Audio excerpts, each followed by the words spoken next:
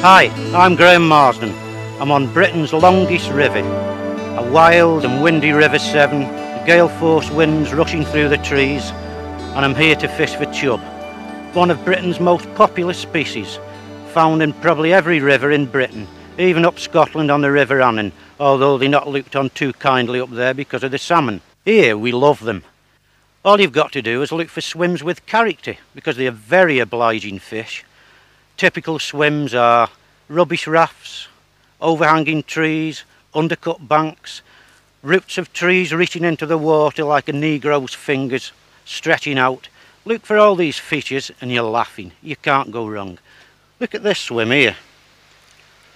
We've got thick roots going into the water, reaching out. A bit further down there's a stump sticking out and some smaller branches coming out from that.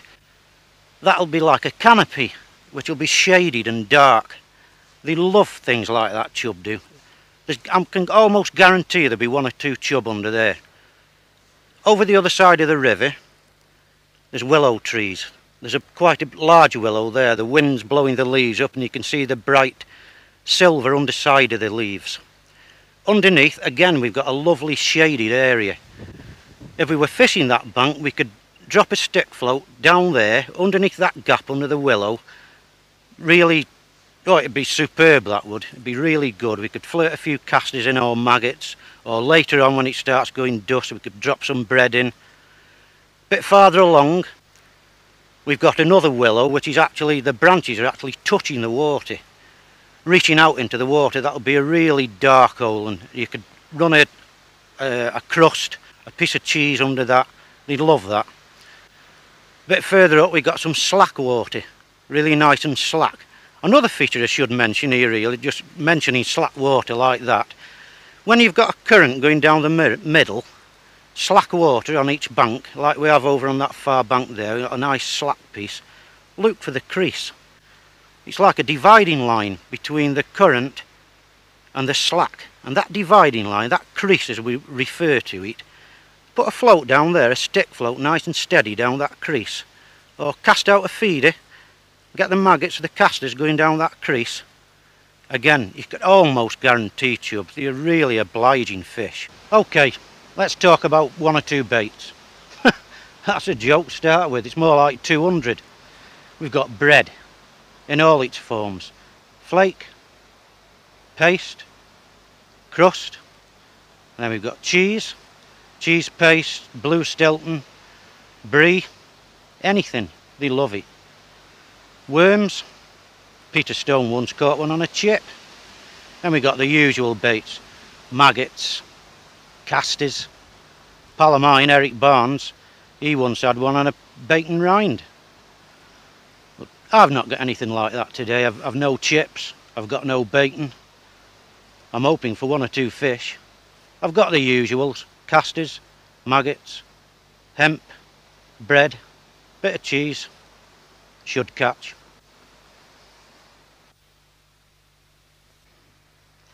I'm going to use the feeder first, get some bait in the swim. Before I do though, let's have a look at this rig I'm using. The rod, lovely flexible rod. It's what you want really. It's not a quiver tip rod, but there's enough action there that you can use lines down to a couple of pound anywhere, no problem. It's a Shakespeare International Carbon feeder. It suits me for all sorts of chub fishing, not just for feeder fishing. The reel, Sigma Graphite, again by Shakespeare. Skirted spool, not so many years ago we weren't using this type of reel, but there's not very many of the other sort made now, they're nearly all skirted spool. The line I'm using, it's a 3 pound main line, and I'm on 2.6 bottom. Very simple rig. Just put the rod down. Drennan feeder. A small running bead and a link swivel so that I can simply take the feeder off and swap that for a bomb. No problem at all if I want to swap over. Plastic ledger stop. Again, you can soon loosen it off. Change the position if you want to use a longer hook length or a shorter hook length. No problem at all. And if the thing I don't like about ledges, these plastic ledger stops, is if I'm fishing very heavy, they've got a tendency to slip. The force of the weight on there makes it slide down, and that doesn't do your line very good at all. It's no good for it. So in a case like that, I would tie a little swivel in, the main line to one eye of the swivel and the hook length to the other eye of the swivel. Again, there's no problem, because your the swivel then becomes your ledger stop. Hook today, or to begin with anyway, let's put it like that. I may change later on, but to begin with, I'm using an 18s, and I'm going to probably use a couple of casters on that. I'm going feed, maggot and caster on the hook, keep the feed going down. One problem on this river, this particular stretch of river, is that you get quite heavy boat traffic. There's pleasure boats, cruiser types, all kinds, as well as commercial boats, and they're up and down quite regularly. And they're causing a lot of disturbance on the bottom. There's like a wash, and no matter how careful you are and how accurate you are with your feed, it's spreading that feed around, so you've got to have constant feed, if only for that reason alone. Anyway, let me get some bait in. We're never going to get any fish. I'll try white maggots first. I've got yellow maggots, but I don't know what they want, but you've got to start somewhere, and white's as good as any. Now we get some feed in. This type of chub fishing is what I call pleasure chub fishing, where you come along with maggots and casters, fish are smallish, so you can catch anything. Gudgeon. In this stretch you've got bleak, where I normally fish down the Atcham area. You don't get them down there, there's loads of them here. It's perch, roach, could catch anything. I'm hoping for chub obviously, but you just never know, and you've got to take things as they come. I may catch half an hour or more pulling gudgeon in, bleak. If I'm really unlucky I won't get anything. But the thing is, you've got to keep this feed going in. I'm not really bothered if I catch anything or not, as long as I keep the feed going in, for within reason. I mean, when I say I'm not bothered if I don't catch anything, I mean I'm not bothered if I don't catch anything for a while the feed's going in. I'm interested in chub, not the gudgeon and the bleak. If they come along, I'll have to suffer them. I mean that kindly, suffer them, because I like to catch what I've set out to catch. Even if I am pleasure fishing, where you're liable to catch anything. My favourite way of chub fishing is to go for a couple of hours in the evening with like a stalking setup. You can do this on the upland rivers. This river, the River Severn, up in the Verney area and round there, Welshpool, Newtown. My own local little river, the Dane. It's a great river for stalking. All you need is your rod, your reel, landing net, a loaf, say, or a little tin with some cheese in, anything like that. And what you... oh, that was a little knock. Probably a gudgeon. No. So, keep this feed going in. Yeah, so, minimum setup in other words. No, the bait's not even sucked. When that happens, it's usually a small fish, and I didn't give it time to suck it enough to renew the bait. Anyhow, as I was saying, the stalking setup. Minimum requirements, because you're going roving along the river, looking for the different swims, the ones I was telling you about with all the character, the rafts, creases in the swim, weed beds. Look for these features. One thing you can do as well, once you've walked along a river and you've spotted a few swims, you can mix a bit of mashed bread up, and you can drop a little bit of this mashed bread in each swim as you walk along. Let's say you do half a dozen and you get to the top of the stretch. Get to the last swim and you've put your mashed bread in, and then walk back right to the beginning again at the first swim you baited and fish that one. It should have settled by then, you see, chub moving in. Because what you find sometimes, quite often actually, when you're on these 2-hour evening sessions, Oh, and by the way, an hour before dark and an hour or so into dark, that's the best time of all for chub. Right, you're back to the first swim. The chub have moved in on the mass bread you've put in. You catch one. One thing about chub as well, if you don't get a bite within 10 minutes, move. I'm not talking about this kind of fishing, because with feeder fishing, we try and attract fish into the swim. Not so much with that we know the fish are already there, but we're trying to attract them into it with the feeder. Anyway, with the roving style, the chub should be already there because you picked out the good swims, you know the river. So in your first swim, give it 10 minutes. If you don't get a bite, move into your second swim. Give that 10 minutes. Because you can almost guarantee at that time of night, hot time for chub, you'll get one within 10 minutes. If you don't, move. Pack in, go somewhere else, find another swim. But on a good day, you can get a chub out of all those swims. Probably not more than one. If you, hang on. Probably not more than one, because chub soon. That's got on the net. Hang on, let's just free there. Gotta be careful here. Luckily it's only small, it should come out easy enough. That's where losing my concentration. Vital with any kind of fishing. That's the thing with chub though. Once you've taken one out of a swim on the kind of upland river I'm talking about, you've got to be very, very lucky to take another one within a reasonably short time, because don't forget you're only down there for a couple of hours in the evening, 2 or 3 hours anyway. So really catch one fish and then move. Let's keep this bait going in, because I'm trying to work a swim up here. Keep casting to the same spot. This is essential with swim feeder fishing. Keep the feeder going into the same spot each time.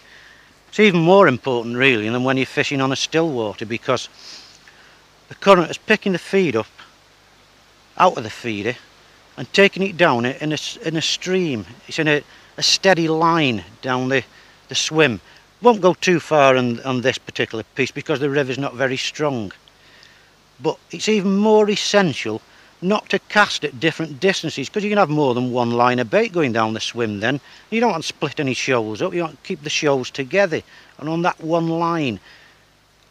That's the end of the rainbow, attracting them to it, attracting it to your hook bait.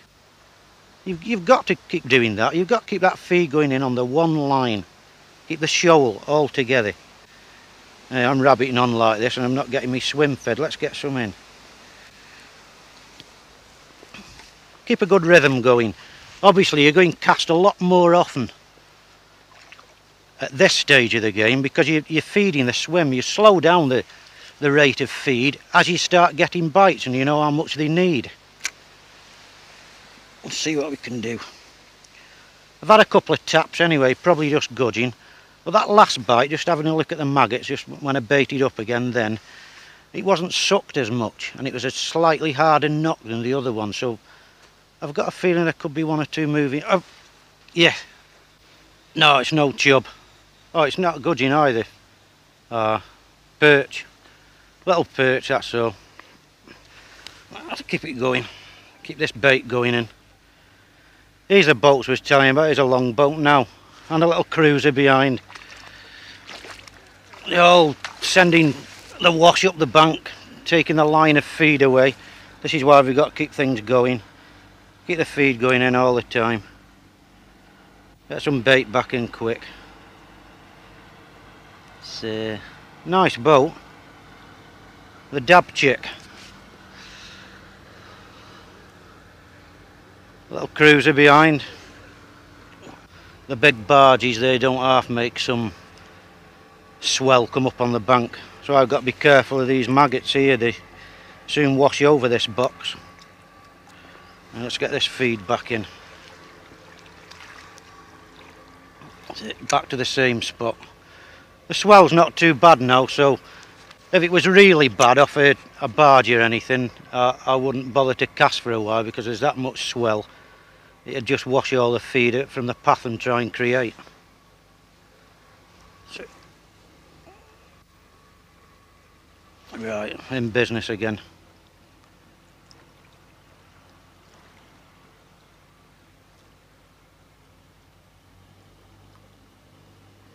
Oh, it's a nice smooth water now. Here's the swell coming in now from the last barge to go through. Again, not too bad. It's worthwhile carrying on fishing. You see what I mean about the wash coming up on the maggots? It's a problem, and you've got to watch the keep net as well, because you keep collapsing the net if you're not careful. That's why it's best have it down the slope out of the way of the swell. That's a nut. Hang on, what have we got? Anything? Another small one. Yeah, just a little gudgeon. Still, it just shows that feed's working. They're getting more and more of these, so we're collecting fish in the swim. The wrong sort of fish just yet, but I've no doubt the chub will come. I've got to be a bit careful here because there's a weed bed, and snags for chubs, natural haunts. They live in snags, they love snags. Like I pointed out to you earlier about the overhanging rubbish rafts, overhanging willow trees, roots and branches coming into the water. Same applies out there, snags you can't see, the weed beds. They love those, they're the homes of chub. But there's no better place to fish, to get chub from, as long as you use the right tackle. Obviously there's no point in fishing snags with the 1-2 pound line and a 20s hook. Not for big chub anyway. Up to a pound you're not so bad, but if you're thinking of 3-4 pound fish or even bigger, you've got to use at least, what, 5 pound line for snags anyway, and a hook at least a 12s, if not a 10s or an 8s, something like that. And when you get the bites with a snag, it's a case of 2 words, hook and hold. In other words, you get the rod, you strike, hook 'em and hold like that, hold hard. Don't give them an inch, don't let them so they can go anywhere. You've got to hold them like that. And if you've done it right, you'll pop them out of the snag. If you give them too much slack line, if they can get just a foot on you, they can wrap you around something. And chub are infamous for getting rid of hooks. They can, nobody knows how they do it, but they can transfer hooks from the mouths to a snag, no trouble at all. So those are the key words, hook and hold. Now let's get this bait in. We've got to keep this line of bait going down all the time. No break in it at all. Little and often, little and often. They're the other 2 key words. Fill the feed it. Back in, same line. Don't forget that same line, important point. And we're in. Right, let's see if we can get a chub. They must be soon. They must come soon.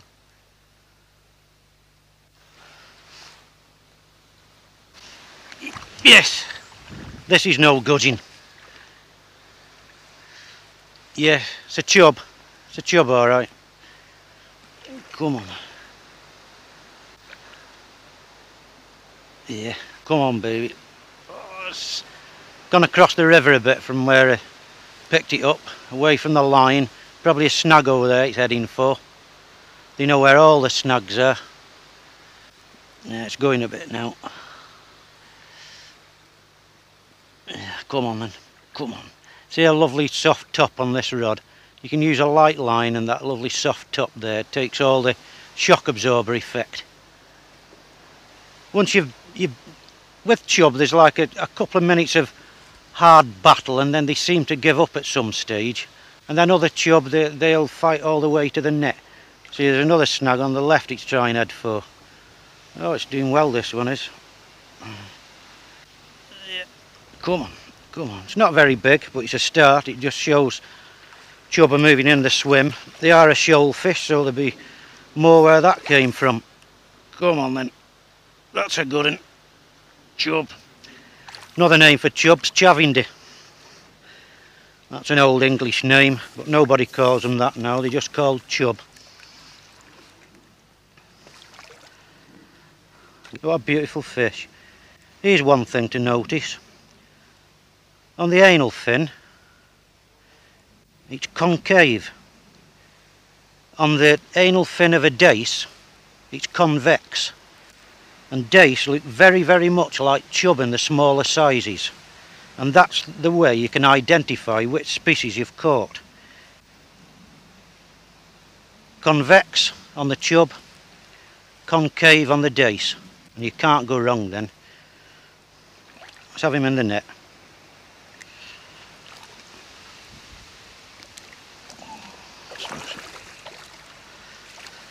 Let's get some more feed in. It's obviously doing a lot of good.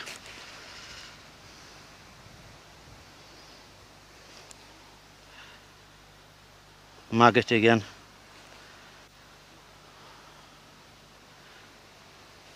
Fill the feed it.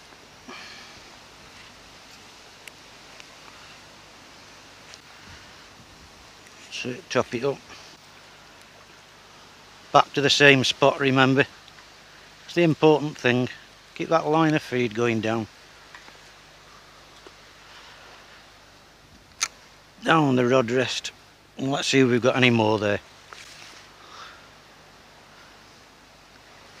If these fish do move in, these chub, and I start getting a few bites, I think it'd be worthwhile going on the float. I'll try that next, because there's plenty of feed going in on the feeder now, like I said earlier on. Keep that feed going in with the feeder. Got a nice line of feed down there now. We'll try the float.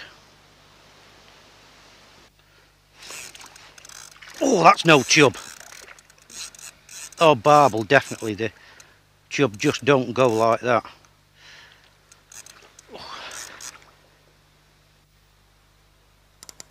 Come on. Come on, my beauty. This is a chance you take when you're fishing for chub on light lines. 2.6 line, 18 zook. You could barbel anytime, you just never know, especially when you're fishing with caster. Caster or maggot, luncheon meat, barbel, love all those. I've got it boring off now.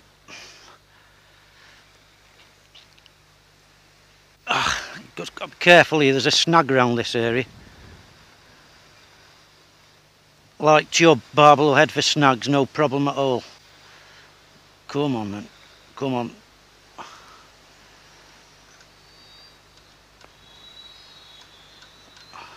Yep, headed for the snag. Not much you can do about it on light line.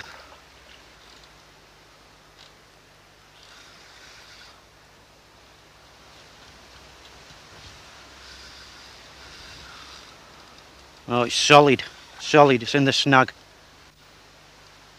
It's still on, there's still some movement there. Let's just try giving it a little bit of slack, see if it'll swim out. That sometimes works. Slacken straight off, see if there's any movement. There's no movement on the tip now. I don't give it too much slack, I don't want the hook to fall out, it being a small one. Right.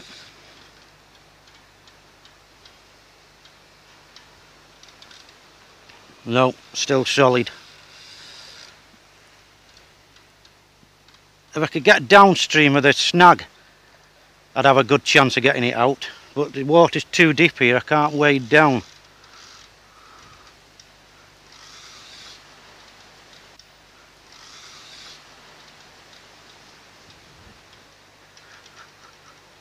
No, can't budge it.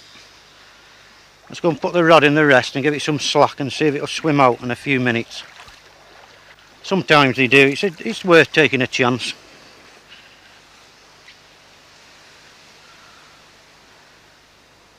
Open the bail arm, we'll just put the fingers on the spool and then we'll know when there's any movement.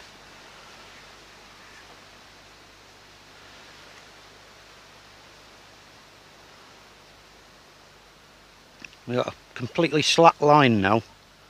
This is the only chance we've got. If it swims out of the snag and swims downstream, we're in business again. Keep your fingers crossed. Doesn't feel like too big a fish, but all barbel are good, they're all worth catching. I know we're here for chub, but we can enjoy catching anything, can't we? A great day like today. The weather's gone a lot nicer, it's beautiful, it's turning out great. I hate losing fish though, especially if I leave a hook in and a piece of line. So we're going to do his best to get this one out.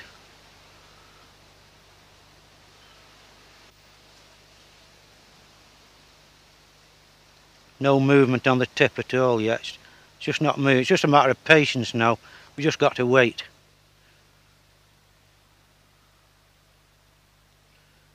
I'll give it 5 minutes and see what happens.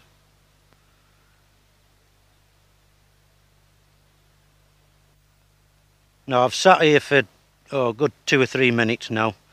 There's been no movement on the tip. There's only one thing we can do, and that's put a bit of pressure behind the rod. Hope for the best. We may pop him out, we may not, but otherwise we've got to get the tackle back as much of it as we can, and that's it. Let's see what happens. We'll wind down to it and we'll give it a good tug, because sometimes that... No, it's just as solid as it ever was. Probably the fish is long gone. Transferred the hook to the snag just like chub can. So there's only one thing now, we just have to pull for a break. Unfortunate, it's one of those things. It happens in fishing more often than we'd like at times. This is the way to pull out of a snag like this. Don't put too much pressure on your rod. Put the rod down.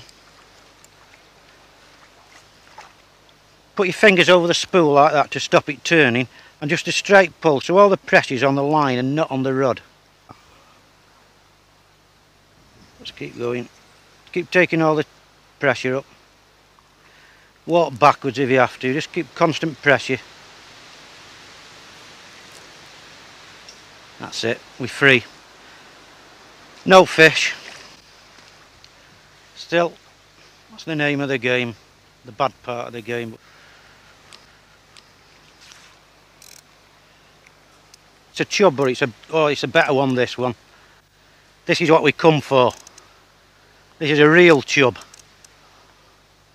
Come on, it's gone upstream. It's going upstream, this one is. It's always a sign of a bigger fish when they start moving upstream. Come on then. Come on. Oh, it's going well, this one. Yeah. Come on. Keep the rod up. Come on then. Come on. Oh, it's going.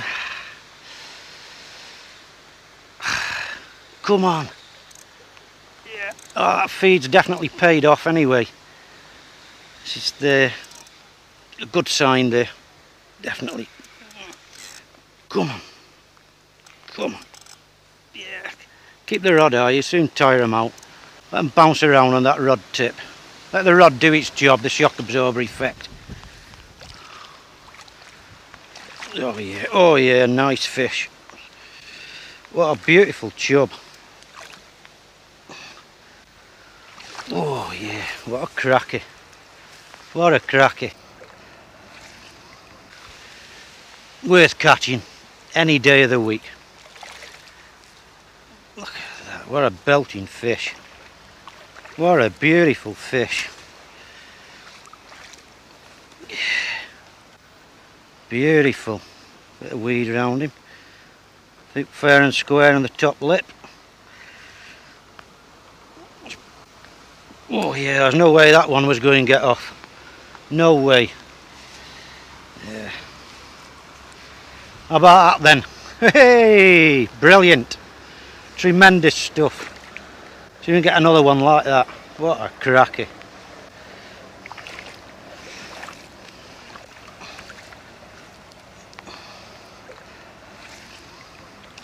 Pop him in the net. Oh yeah, great. Go on baby. Tremendous. Right, let's see what we can. Tell you what I'll do now. I'm going to go on my favourite method for river fishing. I absolutely love stick float and trotting down. Okay, I may do better on the ledger by sticking on that on the feeder. It looks like we've got a shoulder chub in and we've got that line of feed going down and they're there. But so I love float fishing. Let's go for it. As you can see, it's starting to rain, the weather's gone dull, very cloudy. Let's talk about floats. That's an original stick float, devised by Benny Ashist, and he used it in the first place for catching roach on the Macclesfield Canal, I believe it was. It's definitely canals anyway, for casting to the rushes on the far bank using casters, which before that time were called chrysales. It's only since that day casters have actually been called casters and not chrysales. Balsa, which is very buoyant. Cane, which is dense and will sink. And the idea behind it was that you balanced the balsa and the cane to give you exactly what you wanted in the amount of shot you used down the line. The more balsa you used, the more buoyant the float would be and the more stable it would be. Plenty of cane down at the bottom end, and the fewer shot you need, and the more self-cocking the float became. More boat traffic going past. We're going to have a few more waves again in a minute. Anyway, that was the idea behind the stick float, and an excellent idea it was. And it was taken up later for trotting on rivers. Not too far out because you lost control then, but caster fishing on rivers with a stick float, it became the universal method. From there, the development of the stick float, that's another one, which is called a wire stem stick. Exactly the same principle, only the wire down below give you a little bit more control when you wanted to lift the bait off the bottom, but I'll tell you about that a bit later. The latest development with stick floats is, this is a Drennan one, again balsa but plastic. Exactly the same principle, no different at all, and you would use that in exactly the same situations as you'd use those two. Now then, the very latest thing, again made by Drennan and Dick Clegg, and this is called a stable stick. We've got balsa and we've got plastic, but the difference with this one is that we've got this bulge of plastic at the bottom, and that makes that float more stable. All stick floats cast accurately, but this one especially so, and it'll cast further.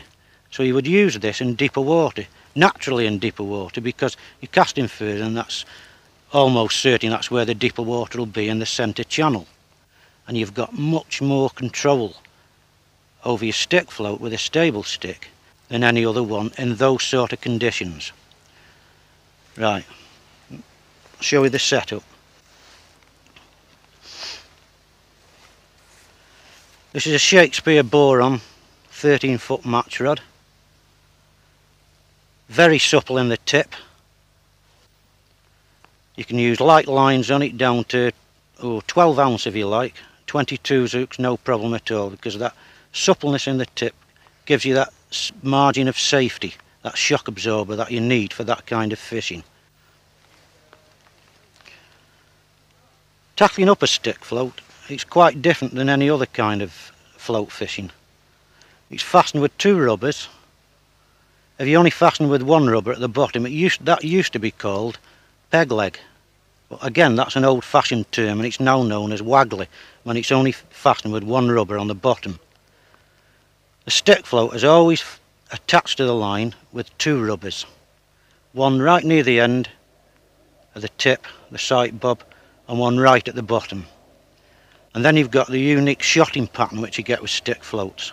This particular one, it's always printed on them, it's a number 4 stable stick, and it takes 4 BB. But that doesn't mean you've got to use 4 BB shot. You can use any combination that adds up to 4 BB.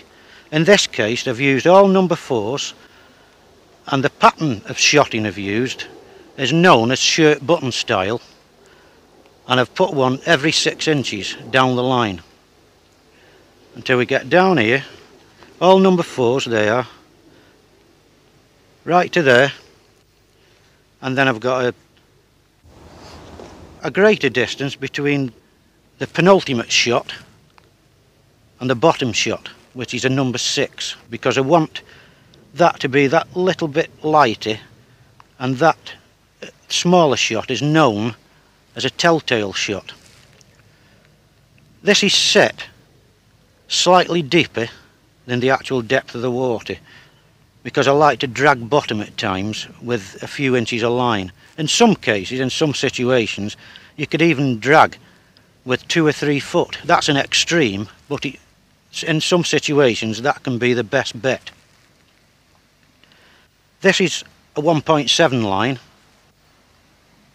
It's a number 20 hook, and that's about right to start with. I might find I've got to go lighter. I may be able to go heavier, I don't know. We'll have to see what happens in that case. Anyway, let's start fishing.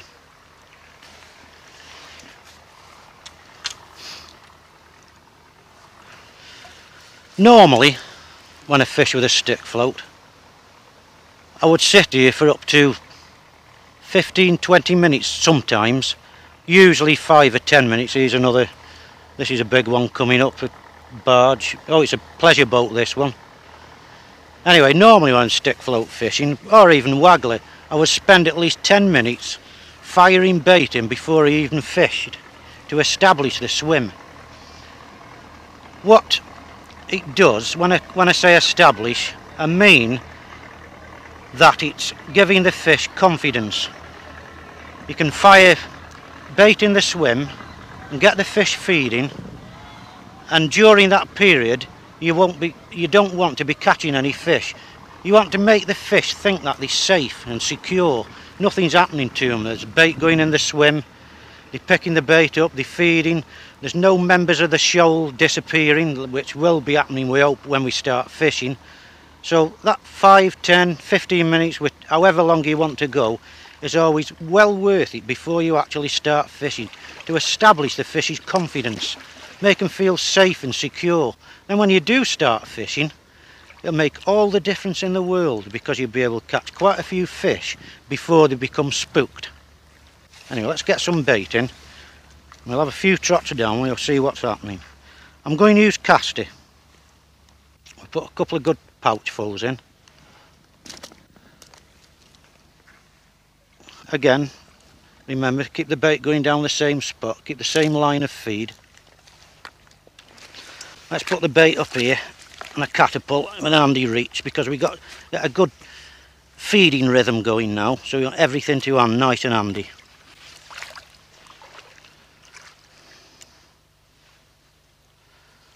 Put one caster on the 20s. I'll pick a dark caster out to begin with. I mean, it might sound strange, there's dark casters,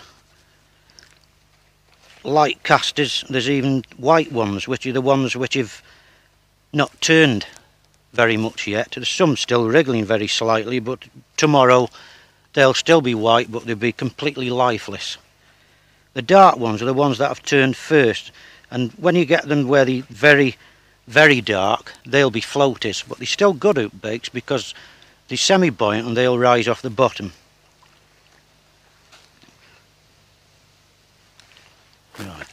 Just going to nick it in the end, like that. We may find that I'm going to have to bury the hook at some stage if they're very, very shy, but to begin with, I'll just hook it through the end like that.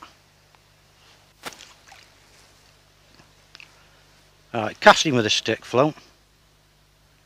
They're always better if you can just flick out like that. That's all you need. Stop the line on the spool there, just before it hits water, and that straightens it all out so it all lands in a nice straight line. And then down we go. Let line out as it's required, using the tip of your finger on the spool. Nice control over there. As you go down, nice and steady. There's another way of fishing a stick. I'll show you that in a moment. Let's just let a nice steady run to begin with, all the way through the swim. Again, I've got to be a little bit careful here because I'm fishing very light, and there's a snag just down there, so I'm not going to go too far because I'm on very light tackle, and I can't afford to get snagged. Let's put another pouch full of bait in. I've got to keep this feeding pattern going. I'm putting a pouch full in at this stage because I can afford to. Later on I shall slow this down to half a pouch full, and then later on still perhaps only a dozen casters. Yeah, the caster's still okay. Let's have another.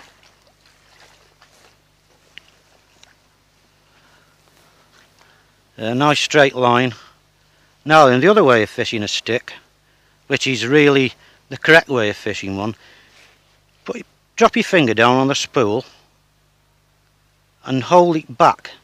That makes the line, this is the old idea of the shirt button style, that when you hold back the line rises like that and the bait rises. Whoop, a little bite. No. Little bleak pecking or something. Back in again.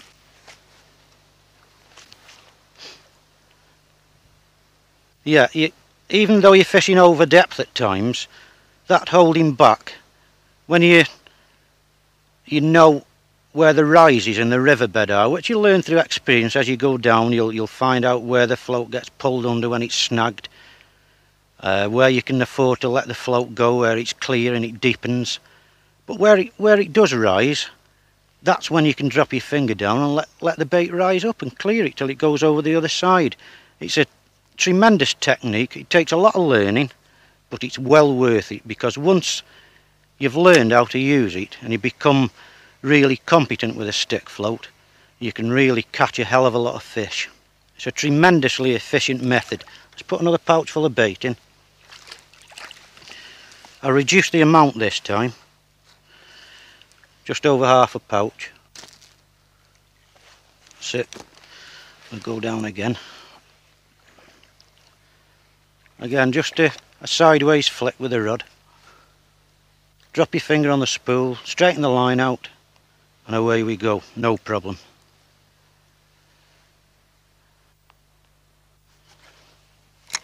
Yeah. Little gudgeon. Come on. I'll put the rod down. That's the trouble with fishing very light with single baits on 20s hooks. You catch these small fish, but you've got to put up with it. It's as simple as that. There's nothing you can do about it. You just keep pulling them out until the bigger ones come along. Once the bigger ones do come, you'll find that these will disappear, because the big ones will push them out of the swim, and then you're in business. Pop him in the net.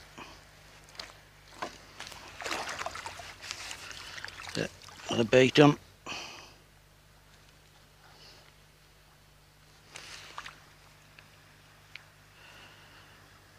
That's it. Plenty of boat traffic today. Here's another one coming down. That doesn't help, but nothing you can do. Right, see if any chubs have come in yet. There we go. Nice and steady and nicely down the swim. Here's a boat coming past now. I suppose these fish get used to it, but I don't. That's a fact. It doesn't help my fishing at all. Still, you pays your money and you takes your choice. It's as simple as that. Whoop! No. Let's let the water settle and we'll get back in with some more bait.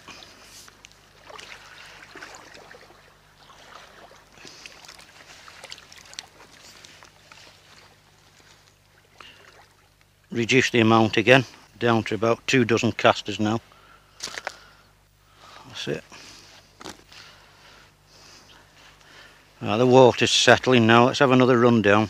Let's just have a look at the bait first in case it was sucked. No, it's fine.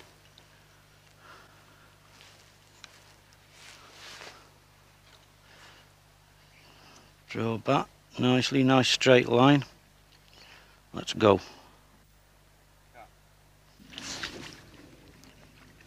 Yes. Oh, this isn't a gudgeon, this is a chub. Yeah, it's a chub. Just got to watch that snag, and I'm only on light line. I've got to be very, very careful. Very careful. Yeah. Yeah, it's a chub. It's a chub. Come on. Oh, it's going upstream. I daren't pull at it. Not with the 1.7 and a 20. It's got to let it go. Backwind. That's the best way of playing a fish when you're on light lines. Backwind. Never mind the drag. You can tighten that right up. It doesn't make any difference. When the fish wants to go, just backwind and let it go like that. No, it's not particularly a big fish. It's coming in pretty easy, this one. Come on, baby. Yes, come on, they're like a submarine coming up. A small sub, yeah, but still. Yeah, here we go. That big mouth come out of the water. Beautiful.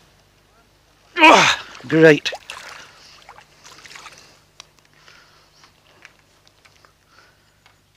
That's it, get on there. Oh, that's not a bad fish. Oh yeah. Well worth catching on stick float, because they're all good ones on that kind of tackle. One like that. Oh, smashing. Beautiful. Very nice. Very pleased with that on stick float. 20 zoot 1.7 line. As long as you got a good rod, nice supple top. That's what makes all the difference. In you go. Let's get back in, get another one. Get some feed in first.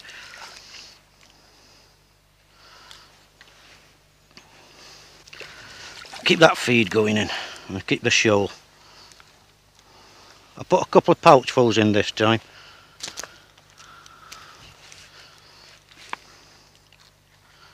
That's it. They love casters. Love casters.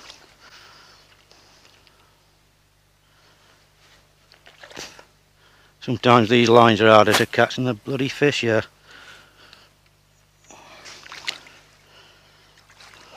Cast it. That's it.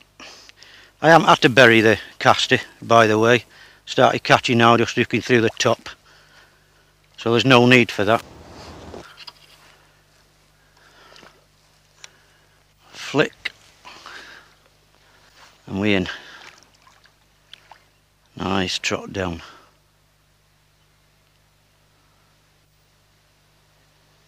Yeah. Ooh. Yes. Next trot down. God, we must have a good shoal in now. Those casters are doing a lot of good. We've got to watch that snag. Come on. Steady. Nice and steady. Let the rod do the work. Come on then. Come on. Boat's coming as well. Don't want to... Yeah, come on then. Come on. Oh. Steady on. Oh. Get the boil on the water then. Oh, it's going a fair bit, this one. They can fight sometimes, these chub. I mean, sometimes they come in like a wet sack. But not very often. It's they're good scrappers, all in all. Especially when you're fishing near snags. You can't afford to take chances with them. Cut on. Ooh. Oh. Come on, baby. Oh, he's trying to head out to deeper water again. No, turned. Come on, come on, behave yourself. No, he's trying to head for that snag.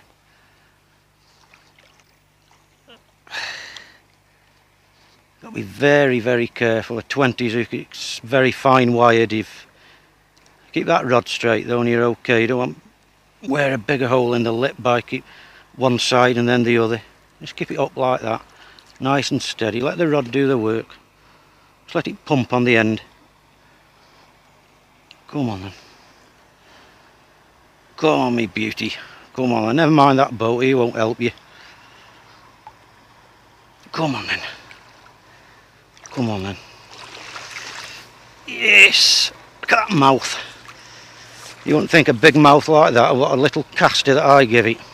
Still, I reckon they get enough on them. They're happy. Beautiful. Beautiful. What a lovely, oh, what a spanker. What a spanker. Look at that. What a cracking fish. Yeah.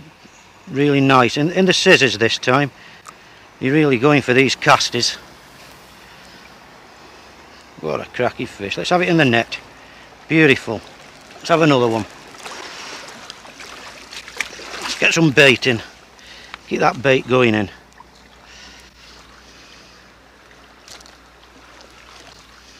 One pouch full. They seem to be well on the feed now, but we don't want to overfeed them.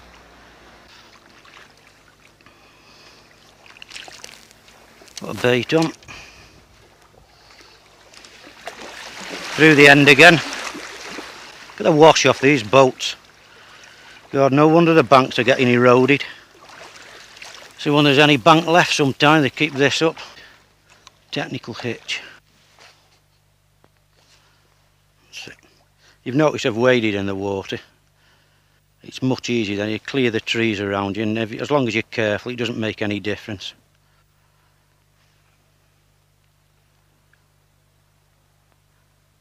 It's strange really that you can go on some rivers and you've got to creep around and you can still spook the fish.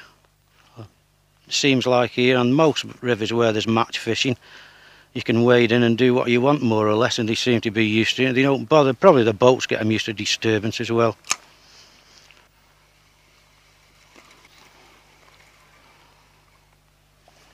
Let's put a bit more bait in.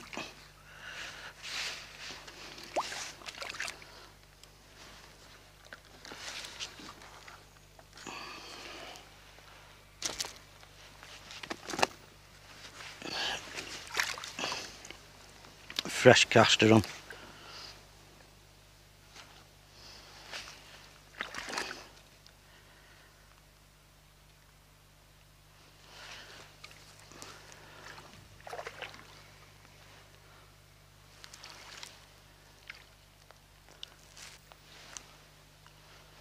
That's it. Well, it must be 20 minutes now since I had those 2 fish on the stick float. I've had a damn good day, but it looks like I've lost the shoal. Must have been a very small shoal, or I've spooked them or something, I'm not sure which, but they seem to have gone. It's raining again, it's dull. It's been great though. Who cares about that as long as you've had a few. Oh! Yes! Just when you least expect it. I don't know. Fishing's full of surprises. Another good fish as well. I'll be steady with this one. I usually end a day's fishing with 1 last cast. But I usually have about 12 last casts. When I get home my wife says to me, "Where have you been? You're late again." I said, "Well, I've had a last cast." "How many last casts have you had?" "Well, I'll make this my last cast even though I've got a fish, because you can't beat ending fishing on a high note, can you? Beautiful fish like this. What a crack. It's a good one as well. Oh yeah. Come on then. No, he's not ready yet. He's not ready. Oh. Yeah, look at that. What a beauty. Full of it, this one is. Really got aggravated. Come on then. You're at it now. I'm ready for home.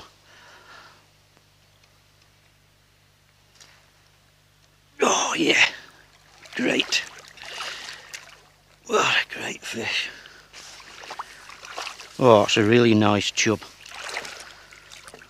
What a lovely sample of a chub.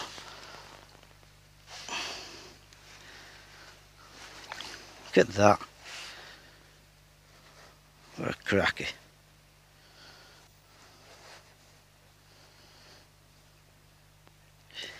Well, he was a lovely fit fish. What a lovely specimen. Lovely deep body, beautiful head, nice fins. Great fish. I've had a cracking day.